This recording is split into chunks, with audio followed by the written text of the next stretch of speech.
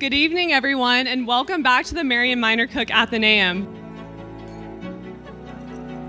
What we have a commitment to at CMC and as global citizens is to be compassionate and respectful in discourse in solving the world's issues, even though we come from different backgrounds, identities, and experiences.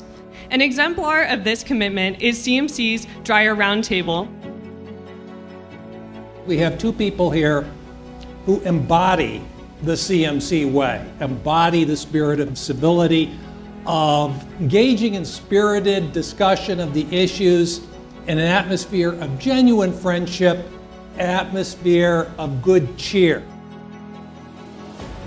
We talk about freedom of expression and how important that is with the Open Academy.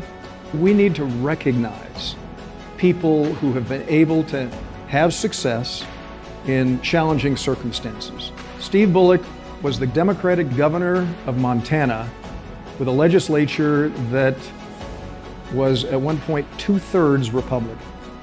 And yet he left the state with a great surplus. He brought about major Medicaid reform, brought the Republicans along to that.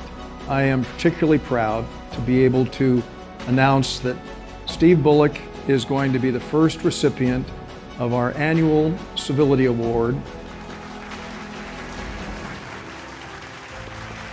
Oh, very cool. Thank you. I do think it's a challenging time in this 240-year experiment called representative democracy. One of the things that helped me sort of clarify my views weren't talking to people that all agreed with me, but often listening and talking to people that I didn't agree with. And we were able to do that in a respectful way. The Foundation for Individual Rights in Education released its campus free speech ratings. We are the #1 college in the United States. That is the CMC way.